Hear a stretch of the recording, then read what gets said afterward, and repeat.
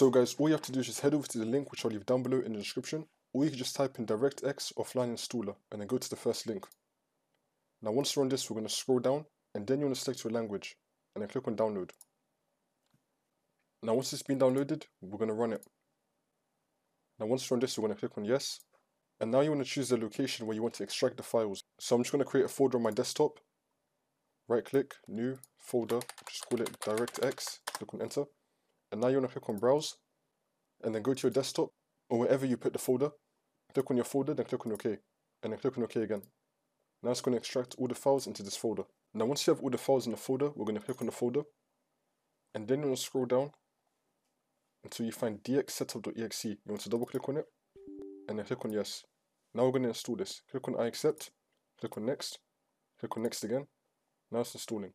Now it should be complete. Click on finish. Now you want to restart your computer, and then that's how you do it.